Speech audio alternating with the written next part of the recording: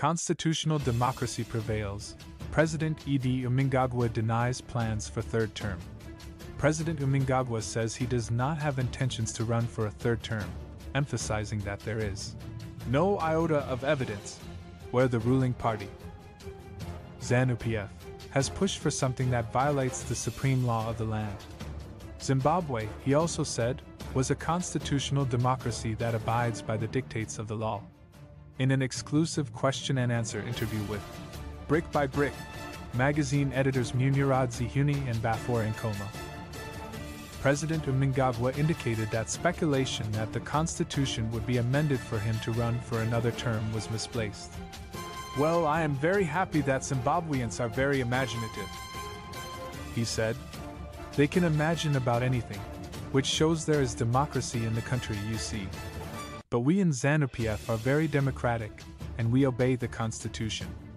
There is not an iota of evidence where ZANU-PF or I, as president, has ever expressed the violation of our Constitution.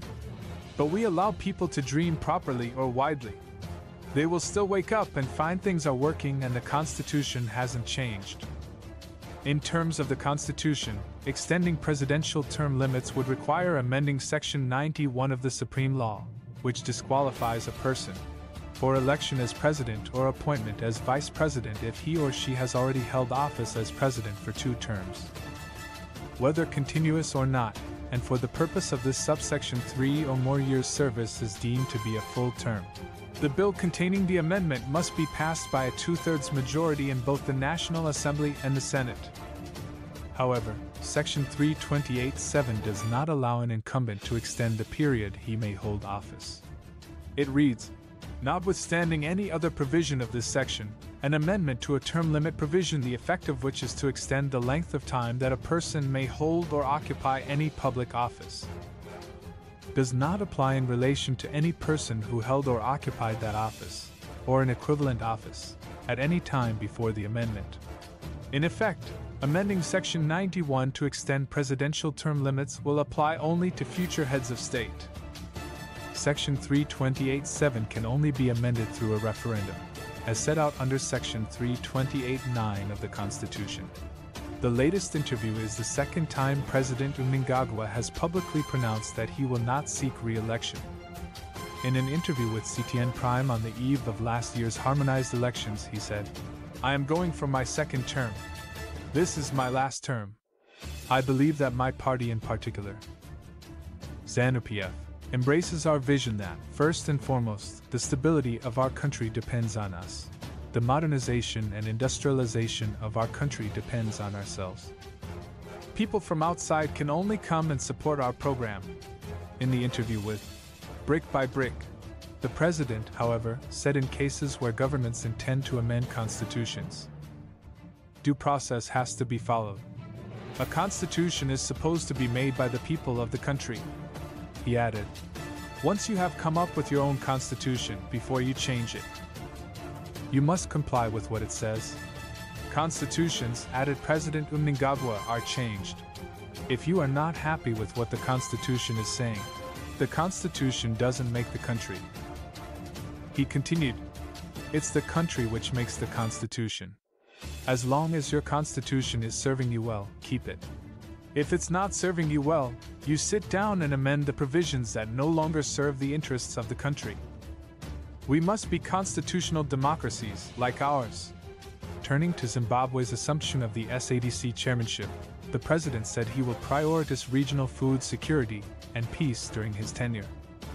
The broader SADC agenda, he said, does not change with the assumption of office by a new chairperson.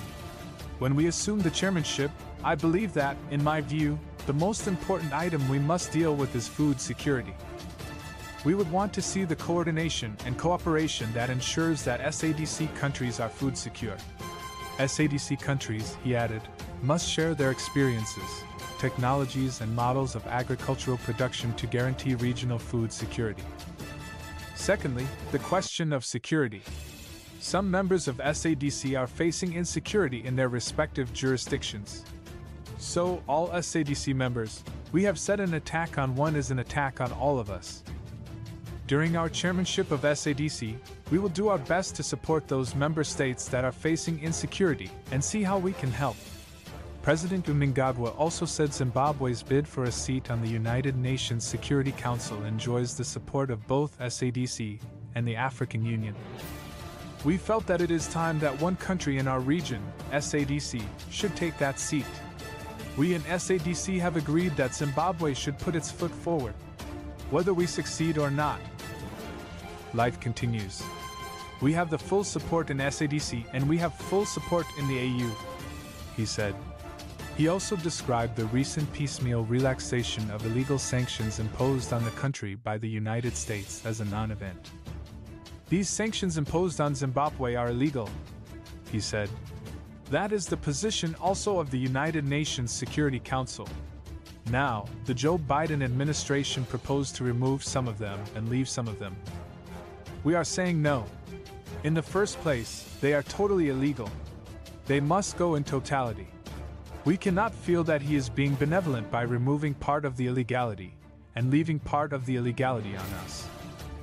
The illegality must go in total. The president also called for dialogue in ending Israel's ongoing military offensive in Gaza.